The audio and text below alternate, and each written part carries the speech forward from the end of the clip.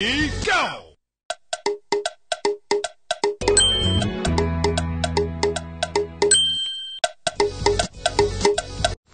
Good day, my wonderful and amiable listeners. I bring to you another news. The news headline: Intervene in plot to cause war in Nigeria by killing Bishop Kukah. Huriwa begs US, UK and Canada. The news in details. Human Rights Writers Association of Nigeria, Huriwa, has appealed to the President of the United States of America, Joe Biden, and the British Prime Minister, Boris Johnson, Canadian Prime Minister, Justin Trudeau, and the Congress of the United States of America to urge the Nigerian government to take steps to stop Islamic extremists from succeeding in their alleged plots to cause religious war in Nigeria by killing one of Nigeria's most respected Christian icons, the Bishop of Sokoto Catholic Diocese, Reverend Dr. Matthew Azan Kukah. Huriwa said under no circumstances should any harm come to Bishop Matthew Azan Kukah. The rights group said if the Department of State Services DSS fails to arrest the identified Islamic preachers who made the direct threat against Bishop Kukah, it should be taken as a message that President Muhammadu Buhari's administration supports these threats. The group said the president is the commander-in-chief of the armed forces and the DSS operates at his beck and call. Huriwa said President Muhammadu Buhari would be held accountable should any harm come to Bishop Kukah. For the reason many occasions the president's spokesperson have openly accused Bishop Kukah of undermining the administration. Huriwa said there is now a carefully choreographed wave of attack by armed Islamists all over the country and especially in the north in such places as Borno, Bauchi and Sokoto states, in which these extremists are now framing up Christian girls for the so-called blasphemy and these northern states, allegedly in support of the mobsters committing crimes against humanity. Specifically, Huriwa is worried that the Islamic clerics are making open and tendentious threats to kill Bishop Kukah only because he is a voice that condemns political corruption of the federal government and speak out against all oppressive tendencies of government against not just the poor Christians of Nigeria, but the entirety of the poor population in the federation. We are worried that on many occasions these Islamic clerics have been heard and seen on videos that are going viral making open threats to kill Bishop Kukah, but the DSS, the police and all armed security forces are feigned ignorance, and even when their attention is called to this threat, they do not take steps to arrest those issuing this death threat, as if to say that those making these threats have been by in and tacit support of the federal government of President Muhammadu Buhari, who has in any case failed to check the expanding frontiers of terrorism waged on Nigerians by his Fulani kingsmen since the last 7 years. Huriwa's attention has been called to the video that has emerged of us Islamic clerics calling on his followers to ensure they kill the Catholic Bishop of Sokoto Diocese,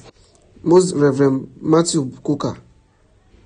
This coming days after some Muslim youth lynched a female student, Deborah Yakubu, for alleged blasphemy in Sokoto State.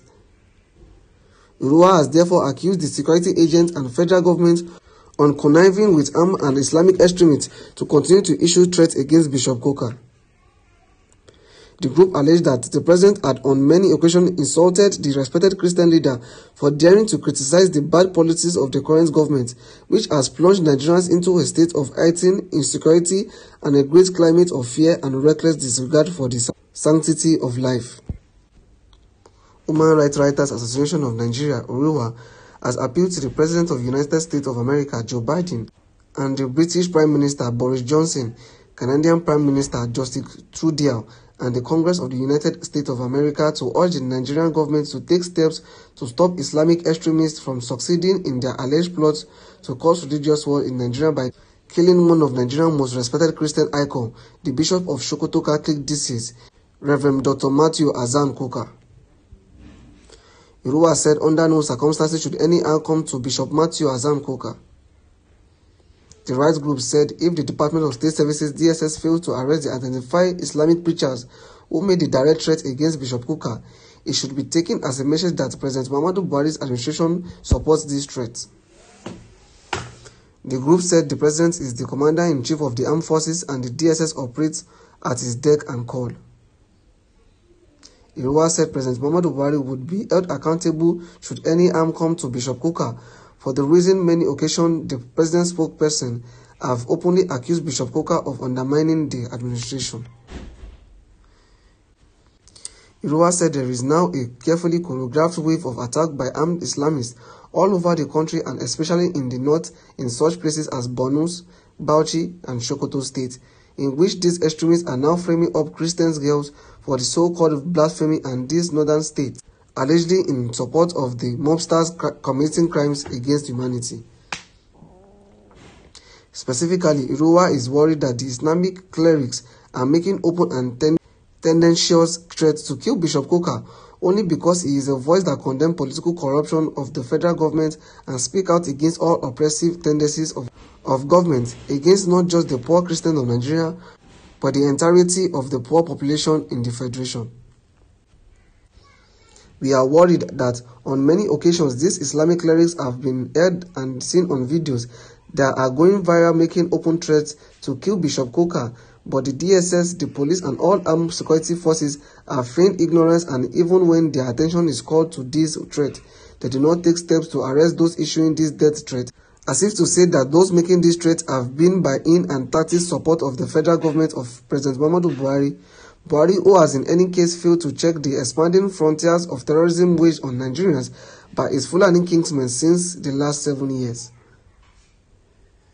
Huriwa's attention has been called to the video that has emerged of us Islamic clerics calling on his followers to ensure they kill the Catholic Bishop of Sokoto District, Most Reverend Matthew Kukah. This coming days after some Muslim youth lynched a female student, Deborah Yakubu, for alleged blasphemy in Sokoto State. Huriwa has therefore accused the security agents and federal government on conniving with armed and Islamic extremists to continue to issue threats against Bishop Kukah. The group alleged that the president had on many occasions insulted the respected Christian leader for daring to criticize the bad policies of the current government, which has plunged Nigerians into a state of heightened insecurity and a great climate of fear and reckless disregard for the sanctity of life.